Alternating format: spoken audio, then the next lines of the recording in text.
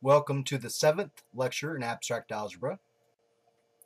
The topics that we'll explore in this lecture include an introduction to algebraic extensions, and we'll continue our survey of complex numbers.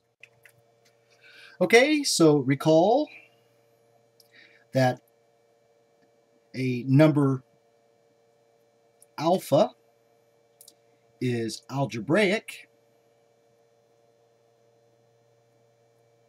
if it is a solution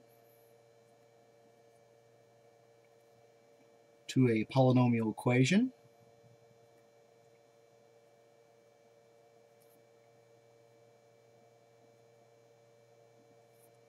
with integer coefficients.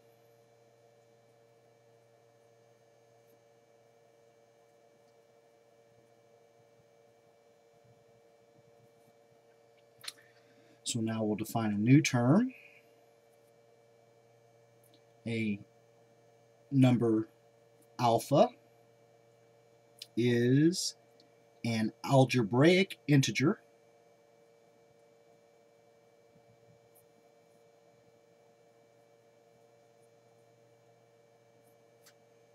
if it is a solution to a monic polynomial equation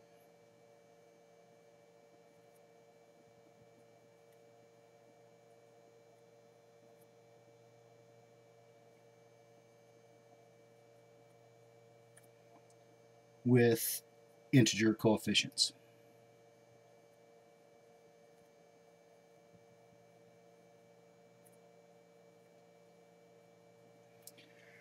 Recall that the word monic means that the leading coefficient is the number 1, that is the multiple of the highest power of the indeterminate or variable x, say, is the number 1. Now, the definition of an algebraic integer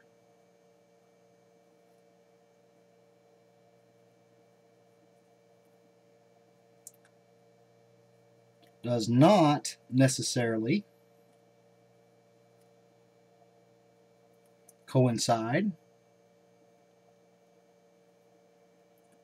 with the set of integers unless the monic polynomial is linear.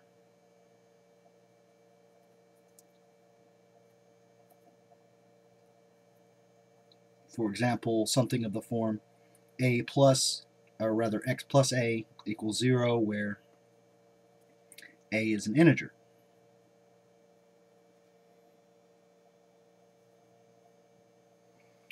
So let's look at an example. Let the number alpha be the number a plus b times I, where a and b are integers. Then alpha minus a is equal to b times I. If we now square both sides, we have alpha squared minus 2 times a times alpha plus a squared equals b squared times I squared. Now remember, I squared is the number -1, and so we have alpha squared minus 2 times a times alpha plus a squared plus b squared equals 0. And so the number alpha is a solution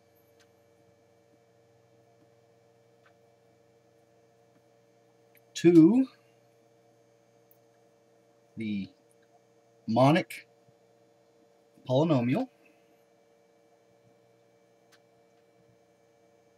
equation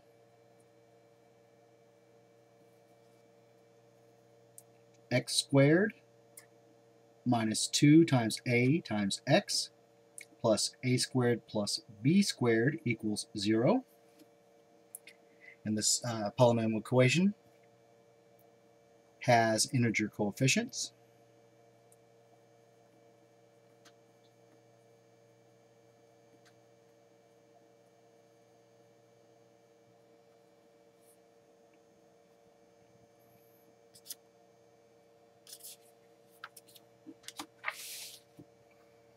And so the number alpha, which is of the form a plus b times I, is an algebraic integer. Now this number is a linear combination which includes a multiple of the number I. We have a name for such a linear combination. An algebraic extension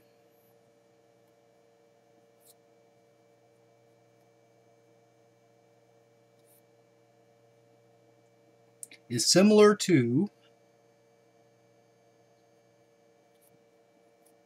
a vector space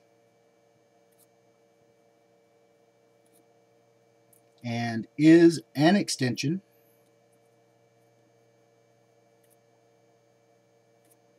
of a set to include linear combinations, or to include multiples of a number not in the set.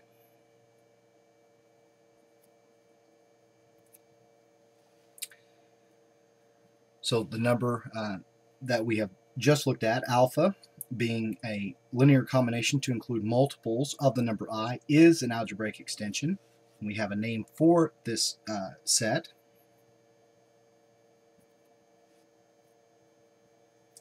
The algebraic extension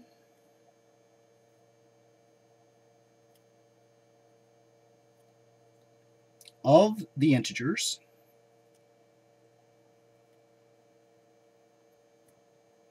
to linear combinations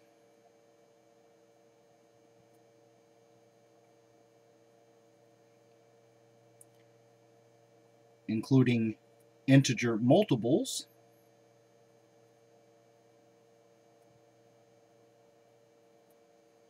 of the number I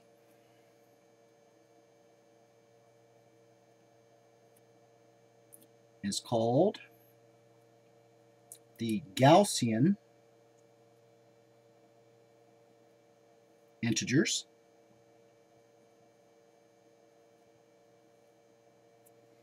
And we denote this set this way: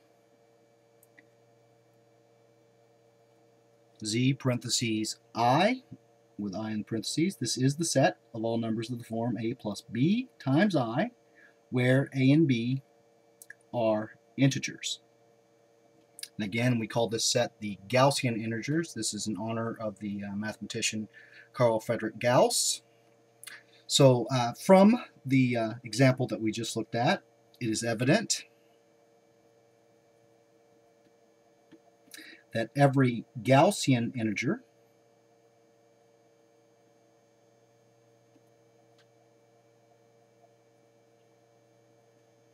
is an algebraic integer.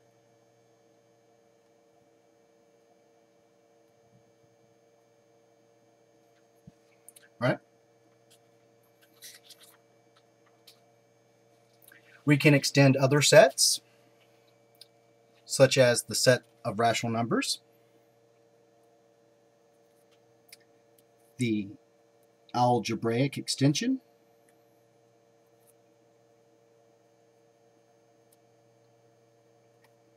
of the rationals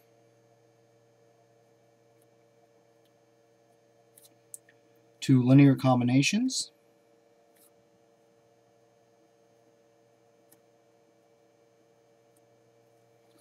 including rational multiples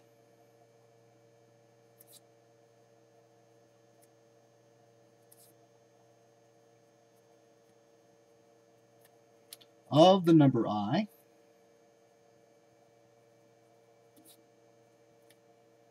is called set of Gaussian numbers.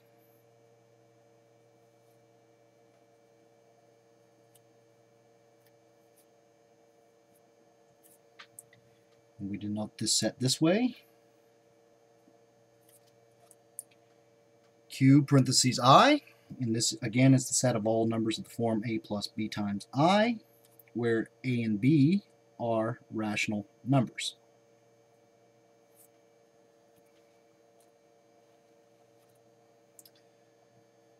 And so the set of complex numbers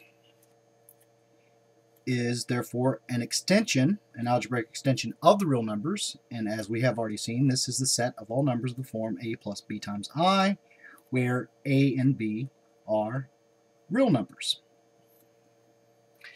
So as the complex numbers is an algebraic extension of the reals, we would expect that what is true of the real numbers is also true of the complex numbers.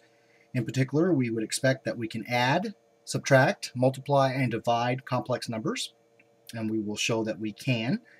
But recall from the previous lecture that our model for the complex numbers is a set of numbers that occur in the complex plane, and that the complex plane is viewed as a vector space over the real numbers. That is, if a number z is a complex number, then that number z is represented as an ordered pair of numbers x and y, where x and y are real numbers. We call the first coordinate, or the first component of the vector, if we want to think of the ordered pair as a vector, the real part of the complex number z, and we call the second coordinate, or second component, the imaginary part of the complex number z. And as a vector space, we have a notion of addition of vectors, that is, addition of two ordered pairs of real numbers, in this case, z sub 1 plus z sub 2 is the sum of two ordered pairs, x sub 1 y sub 1 plus x sub 2 y sub 2,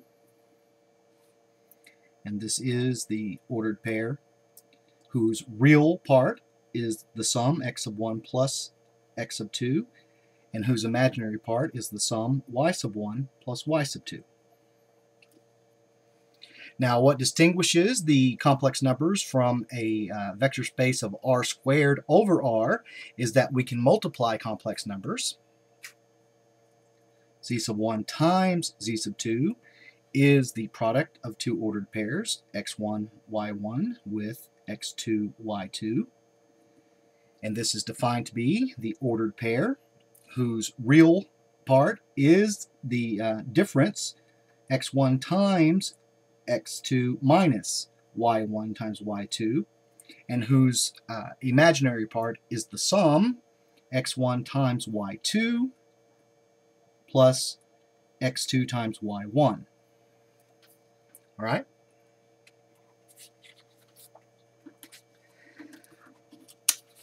Now notice that the addition and multiplication of complex numbers is commutative. And we say that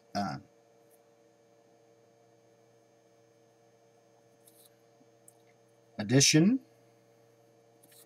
and multiplication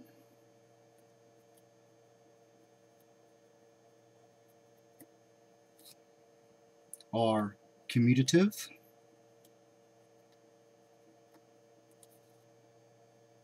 over the set of complex numbers.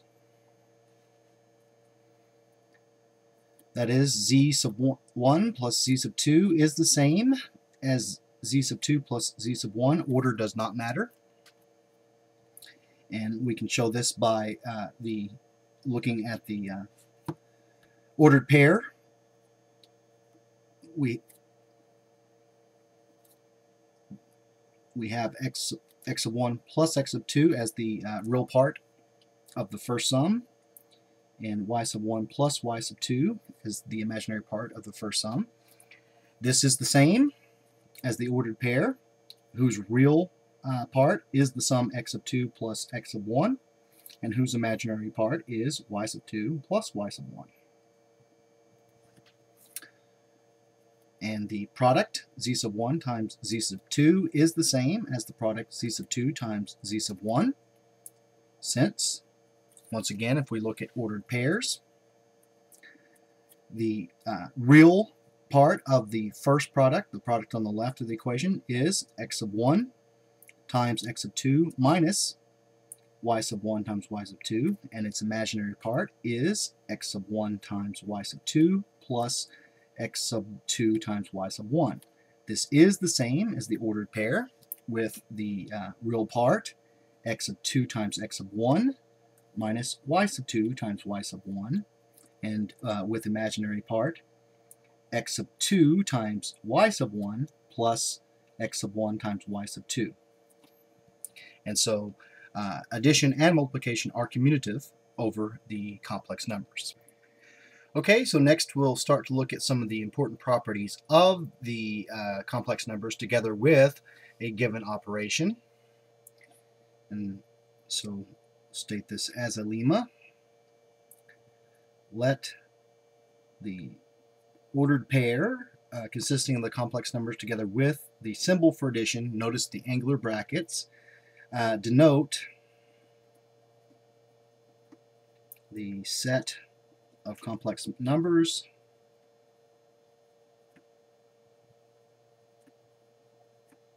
together with the operation of addition,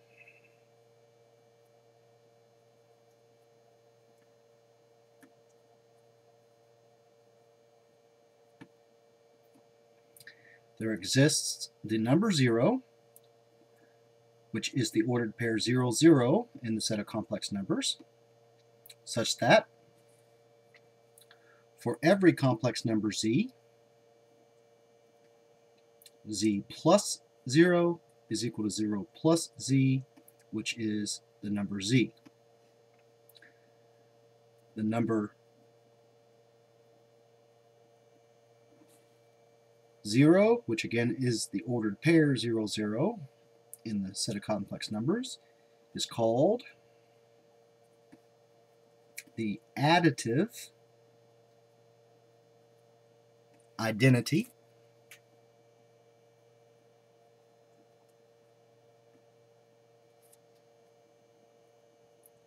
for the complex numbers under addition.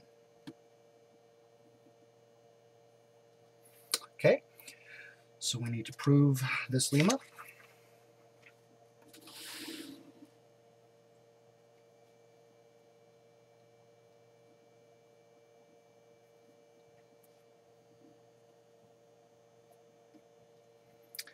Clearly, the number 0, which again is the ordered pair 0, 0, is a complex number.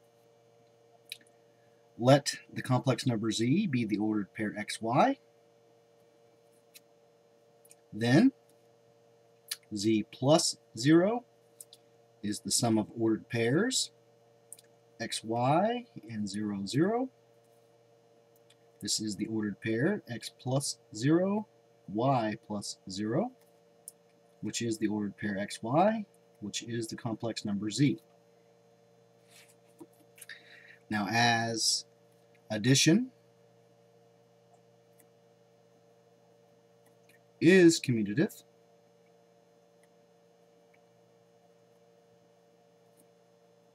we have that z plus 0 is the same as 0 plus z, which is the number z. All right?